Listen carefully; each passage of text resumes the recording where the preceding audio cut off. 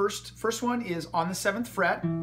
We are playing a 5th string minor chord. So we're detonating the 6th string, and then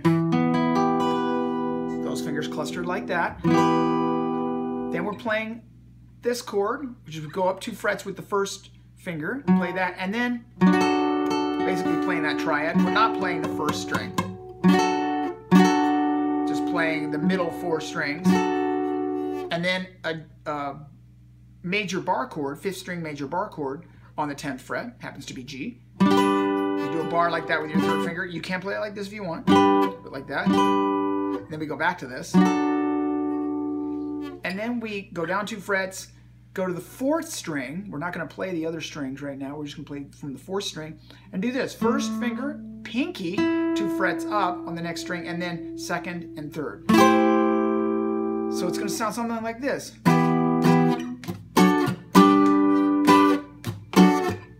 I can't even get there fast enough.